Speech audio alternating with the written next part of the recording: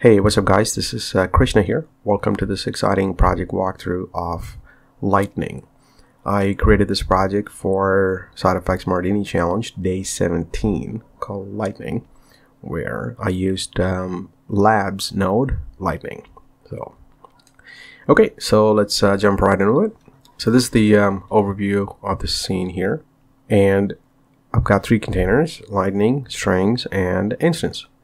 Okay, so everything really happens within this Lightning geometry. Okay, so if I just go through this, right, so I've got a point here added at exactly origin, which is 0, and then I'm replicating that point by 16 times, and the shape is circle and uniform scale of 0.5 with a little bit of noise, and I just copied the X to Y and Z alligator noise. No big deal here. Okay, and then I'm creating an ID on this side here based on the point number. So you've got your ID here. Okay, maybe I should have chosen integer here, but never mind.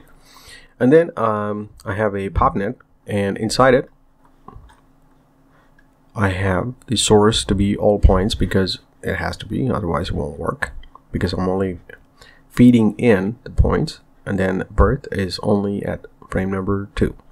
The life expectancy is 100, and I've got a little bit of wind, air resistance of 10, which is quite high, and then amplitude of 2. Okay, rest of them are default.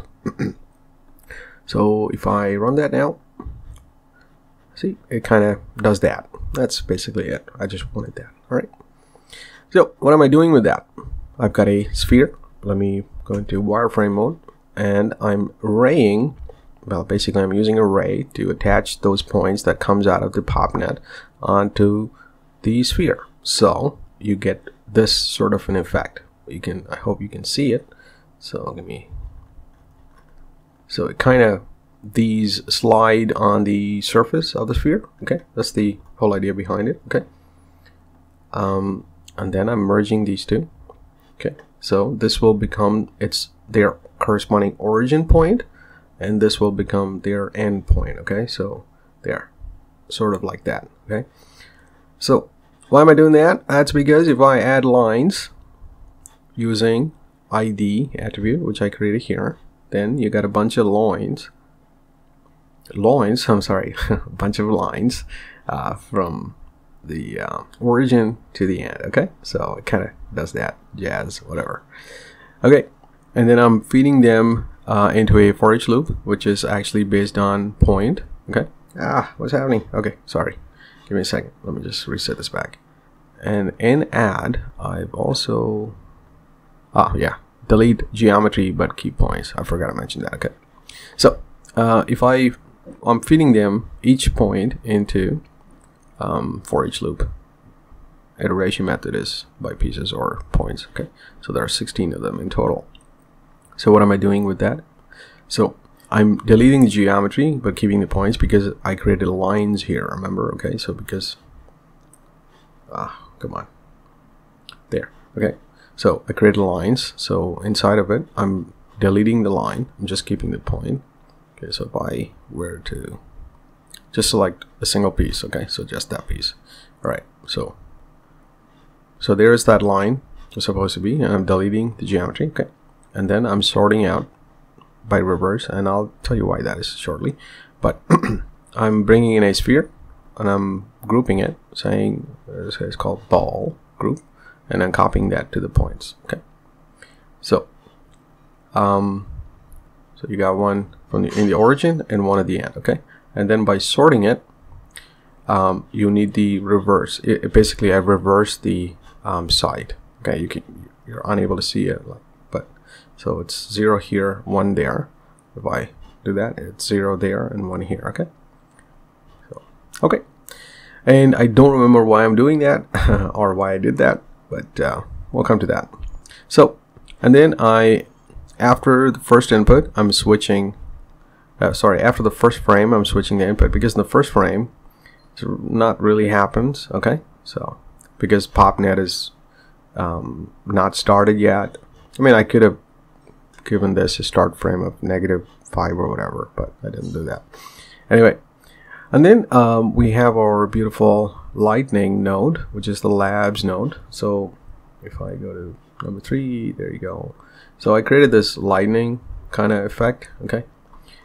This is the labs node. This, everything is inbuilt, so you just need to play with this. And currently I have these settings here. Okay, so lightning arcs, if you change it to 1, 2, 3, etc., etc. Okay, and then the noise, no noise, add noise over here and here. You'll see that noise, and those are the settings there. And add jitter, no jitter, or okay, previews.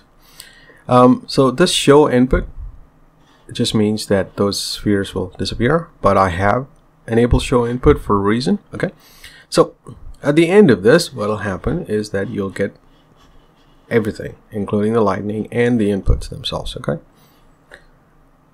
so it's all in one place. All right, and some of the other, if you watch any of my other project walkthroughs, usually what I do is I create for each loop for a single frame, and then I will animate the positions afterwards to save time. But in this one, I'm not doing that. I'm actually feeding in the PopNet animation directly, and the for each needs to go through every single one of them. Okay, you can try it the other way. What I mean by that is by putting in a time shift here, for an example, and just bringing in one frame, and then you just need to cook it once, and once it's cooked, everything else just stays the same basically. Don't do that. It's supposed to only cook once, and the reason why it's not doing that is because of this lightning. Okay, so if I remove that, you'll see it's going so fast. All right, and if I remove the time shift, it'll continue to do really fast. And this is the reason why I fed the animation directly. Okay, but bottom line is I'll put a time shift in here first, and then I'll put in a point wrangle. Okay, usually that's how I do it. So, and then I'll say right, I've created a position transfer. So I created a little template here. Okay, so what will happen now is that all of this will move after our for each. Okay, because without it, it'll just stay. This way, your for each only needs to calculate once. Okay, but I'm not doing it for this one because of this lightning. Okay, the lightning has to go through every single frame. All right, so that's that out of the way. So now I'm gonna enable, actually let me just go through. Yeah, everything is, I talked about everything here, so I'm just gonna enable that. Okay, we'll leave it at 26. I'm just gonna set this back to camera. Okay, so after that, also you can see I've got file cache, lightning file cache. So I've really cached the whole thing. Although I've said unchecked simulation here, and you got to be careful with that because you need to make sure that this is fully cached before you can say uncheck simulation here. Okay, so this has got to be fully cached. All right, and I'm unpacking it. So I've got 13,000 and 12,000 points. Without it, I only have that much. Okay, because I want to split the group ball and lightning. Okay, and I've got the actual sphere here. Okay, so and then I've got all of them together now. Okay, so that's basically what's happening here. All right, so next is I'm creating a bunch of strings where these spheres hang from. Okay, so I'm creating a line. Where is it? There. So line in the negative z direction, I think. Yeah, it's in the negative z direction. And resampling it, creating curve view attribute, and I'm creating pin points, which is at the bottom. And then I'm saying if curve view is 1, then you'll be part of group called balls. Now, if you don't have curve view, you can't do that. And the problem is you won't know what the point number is at the end. So curve view is really good attribute to create. On the right hand side here, I have a grid. I don't know why it all looks like that, but anyway, just a regular grid. I've push the center up a little bit. I remeshed it. Ah, that's because of this. Okay, yeah. So, yeah, there you go. And then I transformed it like that. So it kind of hangs, I think, from there. These things, these strings will be hanging from that grid. Okay, so that's the P scale. And there you go. Yeah, it is. That's what it's doing. There you go. It's hanging off of there with different P scales. As you can see, the length of these wires or strings are different. And then I'm saying, okay, you'll be, well, I'm here. And pinpointed, pinned to the pins group. Okay. And these are all, I think, standard. Stiffness might have been changed. The bend stiffness and damping ratio was increased. Okay. And vellum solver. Just standard. I think I didn't even change the sub steps here. As a matter of fact, everything is just literally default. So that means that I'll just run, and that's what it does. Okay, so it just hangs, and inside of it, I bet I create a pop wind. Yeah, that's right, because otherwise you won't get that kind of, you know, this kind of movement. So pop wind, a resistance 1 and amplitude 0.5, and no wind velocity. Everything is taken care of by the amplitude. Okay, so that's that. So, and then I'm bringing that out, creating poly wire with the wire radius of 0.01, and I'm creating random attribute per primitive. Okay, I don't know why I did that, but anyway. So, and then I'm deleting everything but the balls group, okay, because this is where the spheres are going to be attached. And then I'm creating a point wrangle because this is where I'm going to be instancing, all right, the spheres and lightning. Okay, so what am I saying here? So P scale will be 0.1. S at instance is equal to, this is imperative for Redshift node to understand that there is instance going on here. And the instance will be object lightning, which is this one thing here, okay? And then I'm creating different orientation, random orientation, okay, side sphere. Remember, or please note that dimensions got to be 4 for orient, okay? And then I'm creating random P scale. I'm saying it'll be this, but I'm multiplying it, please note, because I've already set the P scale up here, okay? Because if you leave the operation here to set value, then this wouldn't matter, okay? So that's why I set it to multiply, all right? Okay, so I called it out points, and this one's out strings, okay? And just gotta select this again, I think, yeah, for rendering. And the instance, all I'm doing is this, yeah, so all I'm doing here is bringing strings out points into this object, and that's about it, really. Okay, so when you render, then it'll just instance it on the lightning spheres onto these points here. Okay, that's the idea behind it. All right, so when you look at it from here, there's nothing happening, but when you render it, it'll show up with all of the spheres with the lightning. Okay, and with the camera is just standard camera. This is where it is set. It's just, you know, on the Z28, 1080p, focal length of 85 because I wanted depth of field. So sampling, depth of field 0.4 f-stop, and DOF enabled, as I said.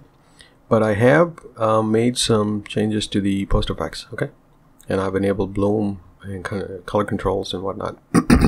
By the way, this project is available on gumroad.com. Please support me by purchasing it. I really appreciate it. So let's move on. Okay, so and then the light dome is Sky is on Fire HDR, which is available for free from polyheaven.com. Okay, I'll leave a link in the description. Check it out. So material, it's just lightning material, okay, which is basically these are all standard, except for the overall. I've given it an emission of 40 with slightly bluish color. Okay, like that color. That's that. And then the collider, which is the sphere, it's glass. Basically nothing else. Nothing else. Okay. And then the balls. Balls. I thought that'll be the collider. Okay, never mind. Balls is gold. Wait. Oh, these are the balls that are inside the sphere. Okay, yeah. That's gold. Okay.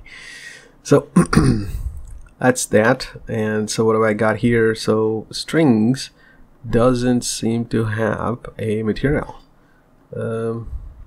Yeah, it doesn't seem to have material, which is okay. That's fair enough. Well, it's not fair enough because it's wrong. I should have created a material for it, but I didn't, so it doesn't matter. It works either way, you know. So I'm just gonna click a render here and I'll come back. Okay, the rendering is done now. As you can see, it looks very nice, and these orientation, randomizing the orientation changed how each of these lightnings are set up. You see, like here, these are here, these spheres are here and over here, and it's like that. So it's randomized across, and it looks pretty sweet, I think. And now I just realized that these strings definitely do not have a material, but hey, doesn't matter. I forgot to mention something. Over here, if I copy the texture and paste relative references here, you'll get this sort of background, okay? Because that what it does is it basically puts the entire HDR picture on your render, okay? So that's that, all right? And I'm just gonna get rid of that for the moment. Over here, I've enabled LUT, as you can see. That's the difference. So it's Advantix 100, and it's default LUTs from Redshift. Okay. Color controls, I adjusted the color a little bit. Okay. So that's your RGB. Red, no adjustment. Green, no adjustment. So I gave it a little bit of contrast. That's all it is. So if yeah, you see. Okay, and then I created, I enabled bloom. If you watch here, maybe. Oh, well, everywhere you can tell now the difference. And then the bokeh, which is basically depth of field. All right. So if you want to know the curves data, which is the curves, setup, these are the values if you want. Okay. So hopefully that helped you. And you liked it and you learned something from it. If you did, give me a like, share, comment, subscribe. I really appreciate it. Until next time, have a great day. See you. Bye.